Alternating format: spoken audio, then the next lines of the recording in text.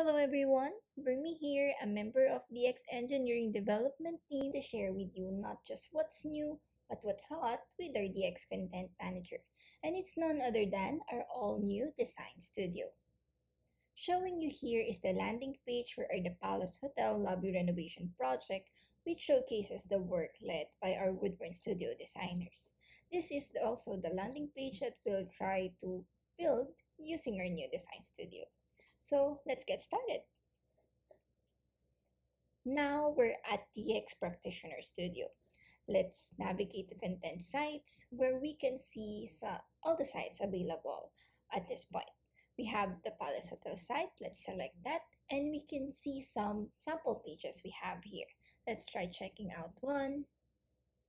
And we can see some information related to our profile page like its status, last modified by, on. But for this demo, let's try creating our own page. Let's name it Demo Landing Page. And let's select Create and Edit. This will automatically land us to the page editor of our Design Studio. In here, we have the blank canvas where we can build and design our page. But before that, let me tour you a bit first. So we have on the left side panel the pages of our site. We can even create our new blank page here. On the other hand, in the right side panel, we have here various layout elements and blocks that we can use to build our page. We also have stylings, settings, and layers panel, which in a bit I'll show you on how we can use. So let's start by creating the hero section of our landing page by adding a section layout element. And then let's add a content container. Content container is actually a very powerful element that we have for Design Studio, as it enables us to consume or use the contents, the artifacts from our existing Wicam contents. Like for example, for this case, let's use the Palace Hotel hero section. So we're already using that Wicam content. Then let's pull in an image from that content to be specific, a background image. As you can see, we have the image here. Now let's resize that a bit. Okay, this looks nice to me now. Then let's add another element, which in this case is a div block element. I'll use a div block here just so I can group the other parts of hero section that I want to add. At this point, let me update or style some position of it. So let's make it absolute, adjust some relative to parent position, just so it would look similar to what the design that we want to achieve. So, looks similar to me now. Then let's add another image element, which in this case, you might have guessed our Palace Hotel icon. Okay, let's style that again. So make it block. Then we don't need a minimum height. But let's add some margin. To be specific, 150 pixel bottom margin. Just so the next elements will not be cluttered with it. So this time, our next element is a text element.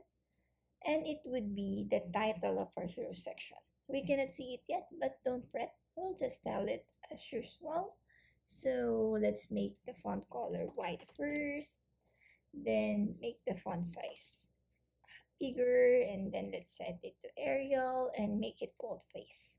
So looking better. At this point, let me add the other parts or the remaining parts of our hero section, namely the description.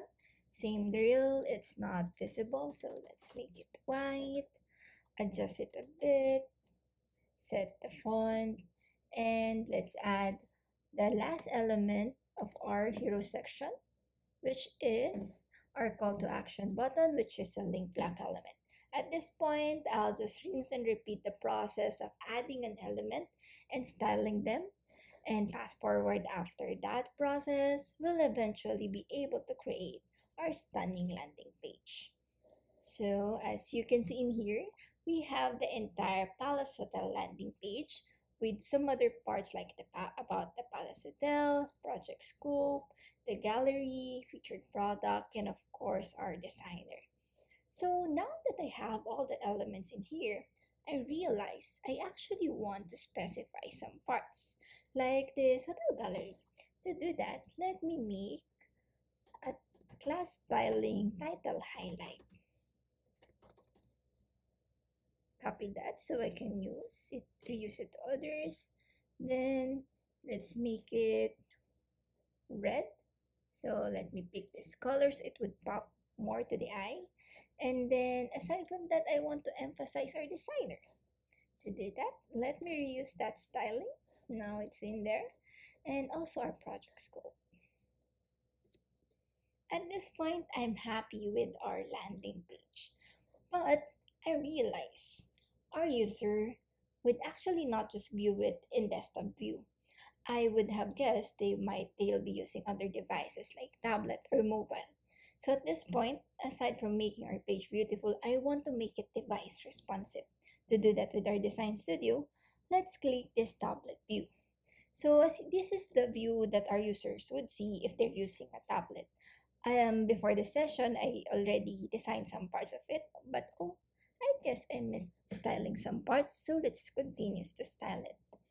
So let's make that column so the text won't be clipped.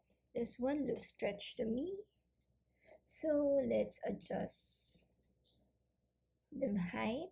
I guess make it smaller. That one much better. And this part, the images looks cluttered to me, so I want them to look much better by making the flex wrap. Now, at this point, I'm happy with our tablet view. Please take note that whatever styling that I applied here will not impact or affect the styling we applied to our desktop view. As you can see, it's still the same, it retained the styles, and vice versa. At this point, I'm actually really happy with my page. Aside from creating a stunning one, I was able to create a device responsive landing page in a few minutes or in a short span of time. Actually, creating sites and pages is already possible with our existing product, but that requires some technical skills like CSS coding and others to of course, style it. But as you can see in our design studio, that skill is not required because Design Studio empowers business users, designers, and content authors to design the page without the need to code. And that's it. I hope you enjoyed our short exploration of Design Studio, and we're hoping to hear from you. Together, let's make Design Studio a tool that's more enjoyable and fun to build sites from. Thank you.